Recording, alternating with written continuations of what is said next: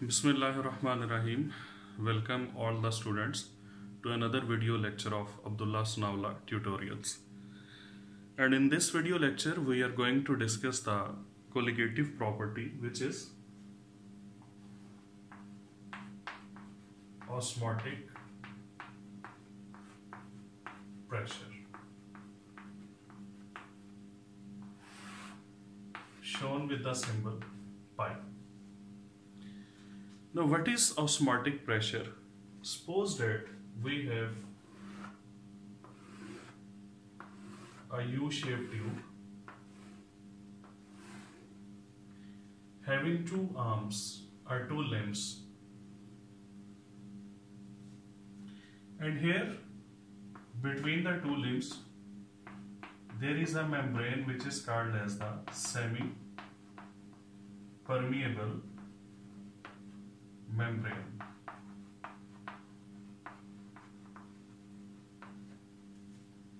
What is meant by the semi-permeable membrane? Semi-permeable membrane is a membrane that allows the solvent particles to pass through, but the solute particles, they cannot pass through it. So through the semi-permeable membrane, solvent molecules can pass, but the solute particles, they cannot pass through it. Now, at one side of this U-shaped tube, there is a very dilute solution,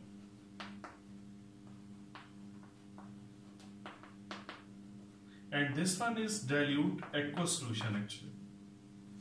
On the other side, there is a relatively concentrated aqueous solution,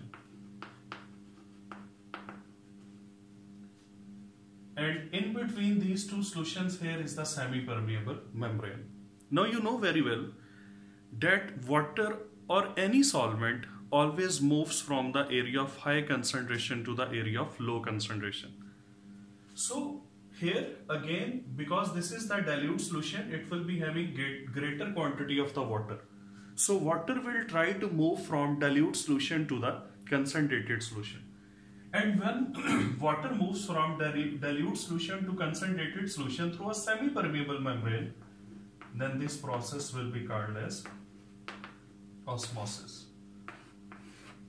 So the movement of the water molecules from the area of high concentration to the area of low concentration through a semi-permeable membrane, that is called as osmosis. You will see that the level of solution in this compartment, that will start rising. Why it starts rising? Because some of the water molecules, they move from dilute solution side to the concentrated solution side. So that is the osmosis. It is natural, it will take place. But now listen very carefully. If you want to prevent the flow of water from dilute solution towards the concentrated solution, what you will have to do? You will have to apply some pressure here. Some pressure will be required to prevent the inward flow of water from the area of dilute solution towards the area of the concentrated solution. And the minimum pressure which is required to prevent the flow of water from dilute solution towards concentrated solution through a semi-permeable membrane, that minimum pressure will be called as osmotic pressure. Osmotic pressure is the minimum amount of the pressure which is required to prevent the flow of solvent from the area of dilute solution towards the area of concentrated solution through a semi-permeable membrane. That is called as osmotic pressure. Simply you can say that osmotic pressure is the pressure which is applied on the concentrated solution side. For what purpose? To nullify the process of osmosis.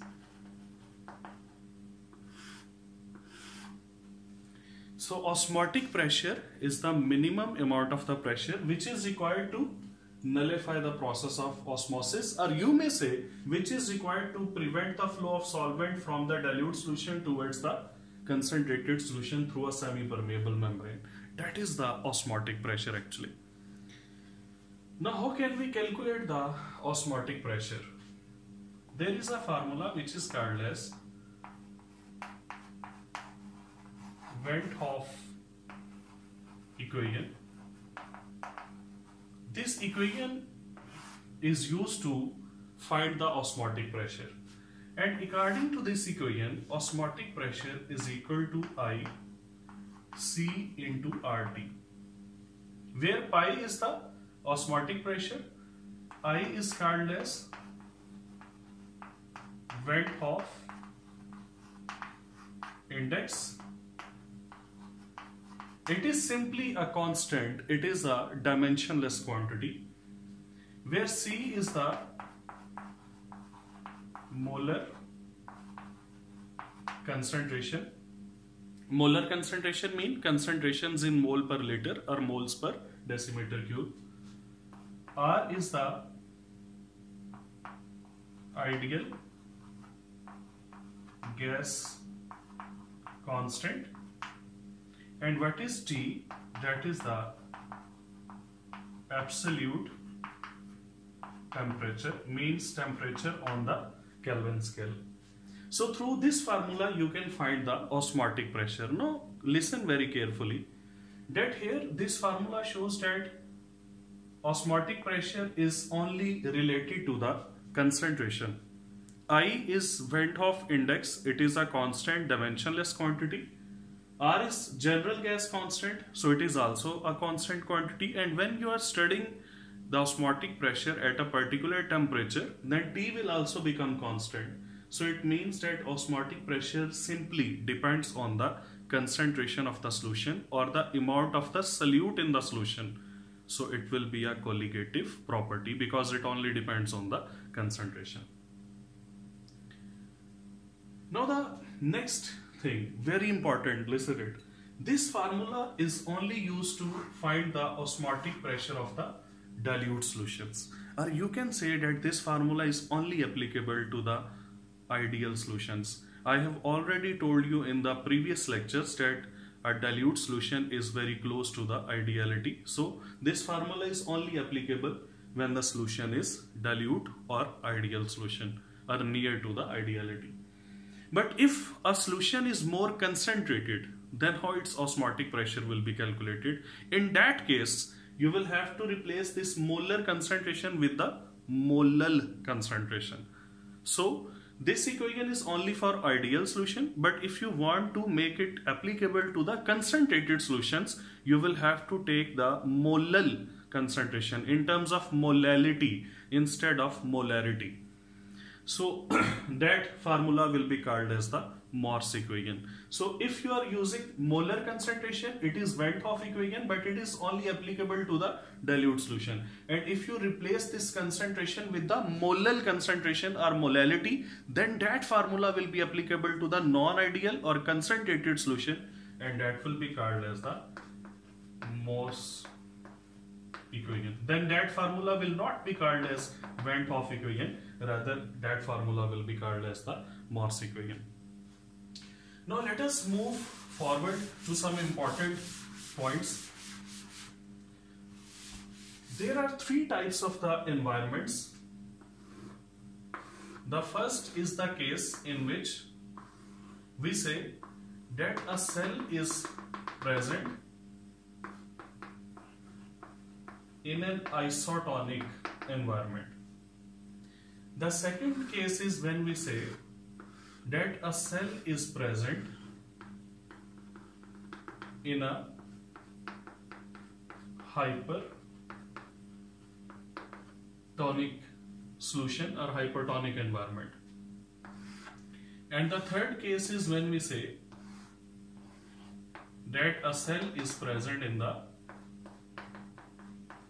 hypotonic solution or the hypertonic environment. First of all, listen that the term tonicity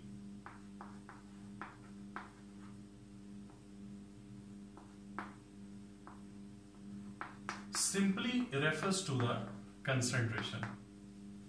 So iso means same, tonic mean concentration. So isotonic solution is the solution in which the concentration of solute is same as that of the intracellular solution. Intracellular solution means the solution which is present inside the cell. So the solution which is present inside the cell, that will be called as the intracellular solution. An isotonic solution is the one having same concentration as that of the intracellular solution. So in that case, the solvent entering into the cell and the solvent leaving the cell, that will be in equal quantity, and you will say that there is no effect on the cell. And this is the ideal case for all the cells. Biologically, it is an ideal case that a cell that must be present in isotonic environment, in that case the cell will remain intact.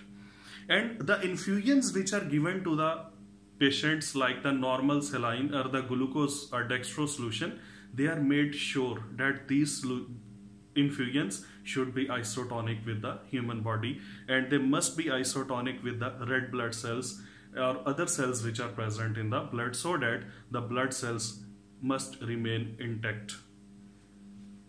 But if we say that a cell is present in hypertonic environment, so hyper mean greater, tonic mean concentration. Hypertonic mean that this cell is present in a concentrated solution as compared to its own intracellular matrix.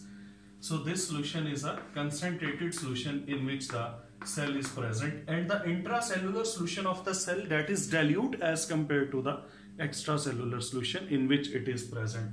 In that case, water will move out of the cell through X osmosis. Why? Because the intracellular solution is dilute and this extracellular is relatively concentrated. So through X osmosis, the water will move from dilute solution towards the concentrated solution.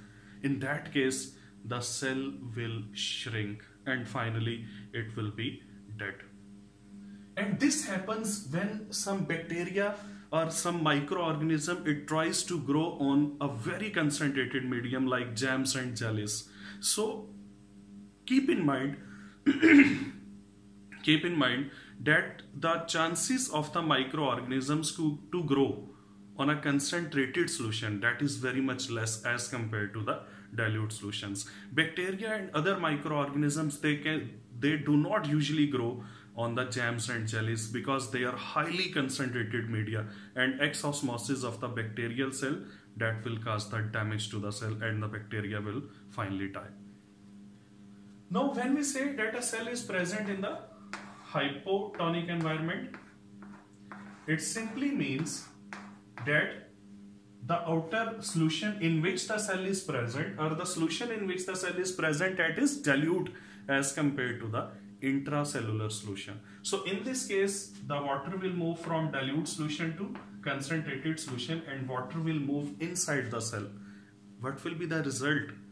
If that is a plant cell, it will be very important for the plant cells, because in that case the turgor pressure or turgidity in the plants is maintained. But if it is an animal cell, you know that the animal cells, they do not have cell wall, so there will be chances that the animal cell can burst.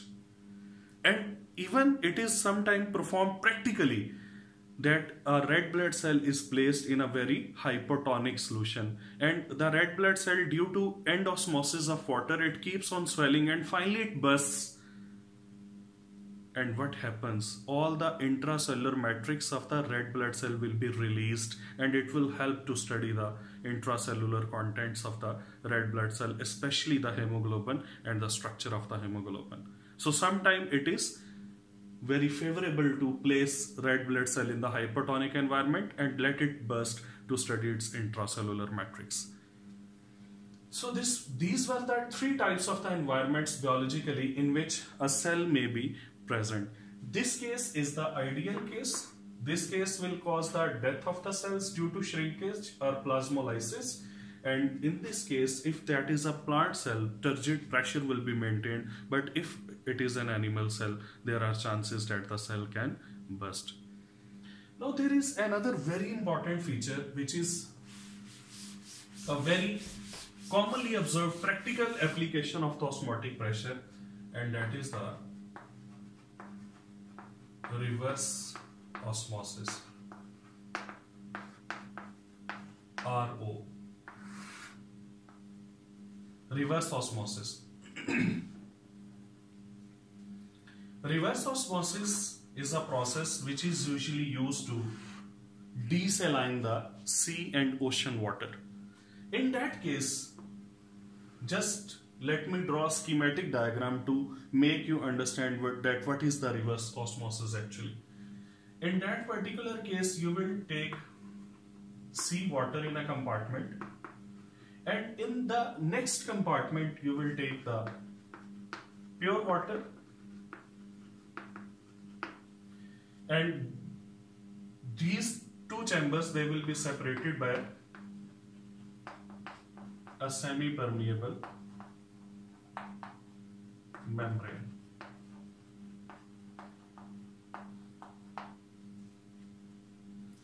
Now, obviously, the water will try to move from the pure side to the seawater side. This will be a natural process that will be called as osmosis.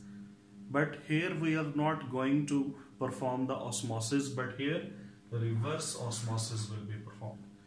So water will not be made to move from the pure water side to the seawater side, but here large amount of the pressure is applied on the side of the seawater. What happens? Now the water starts moving from seawater towards the pure water. Why? Because here the pressure is very much large, so water will move from the seawater to the pure water. And keep in mind, I have already told you that the semi-permeable membrane will not allow the solute particles to pass through it. So the water will easily travel from seawater towards the pure water, and the salt, which is a solute, that will not be able to cross this semi-permeable membrane, and it will remain in this compartment.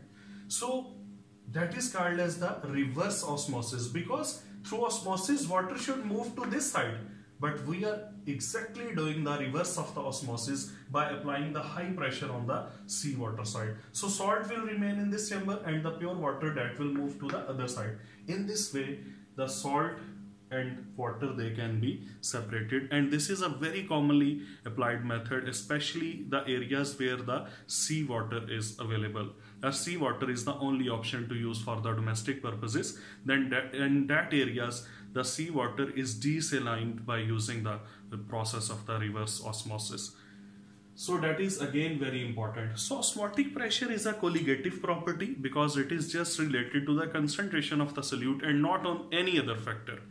Secondly, osmotic pressure is very important to maintain the isotonic environment for the body, to prepare the isotonic solutions to use in the form of infusions, then to study the intracellular material of the cells by placing the cells in the hypotonic environment, and then through osmotic pressure the turgid pressure or turgidity in the plant cells is maintained, and even the osmotic pressure concept is used in the reverse osmosis to make the seawater free of salts. So this was all about the osmotic pressure. Take care. Allah Hafiz.